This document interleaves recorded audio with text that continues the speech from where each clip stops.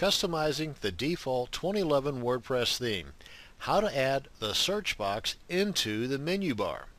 Now this is the theme before. Refresh the page. And this is the theme after we've added the code. Let's go ahead and take a look at the code we're going to use to bring that search box from up here into the menu bar. Let's come on into our dashboard, navigate to the Appearance subpanel and click on Editor.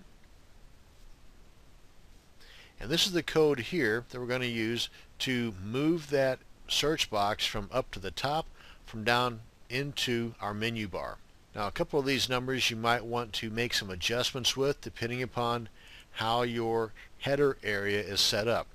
If you've already done some customizations and reduced the size of this area here, then you'll have to reduce this number here.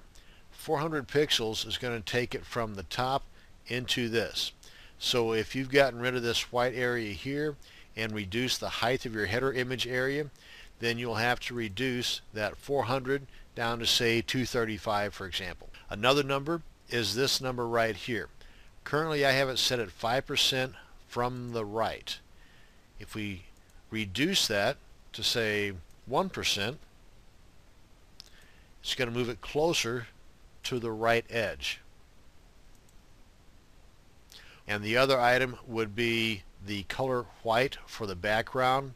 If you have a lighter color or a white menu bar, then you may want to adjust that white color of the background of your search box to a different color. Just an idea. Besides that, the rest of these can be left alone and you'll be doing fine.